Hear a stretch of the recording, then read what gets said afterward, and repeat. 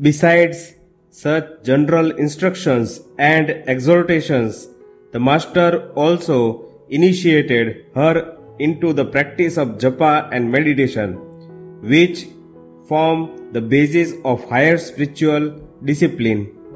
While at Kamarpukur, the Holy Mother had been given Shakti Mantra, the holy word for worship of the deity as Divine Mother, by a sannyasi named Purnanand.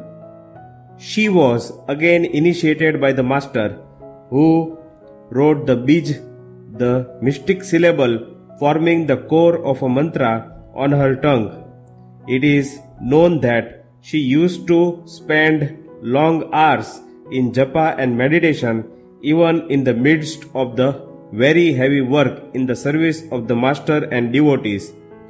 She told her niece Nalini, "What a lot of work I did when I was of your age, and yet I could find time to repeat my mantra 100,000 times every day."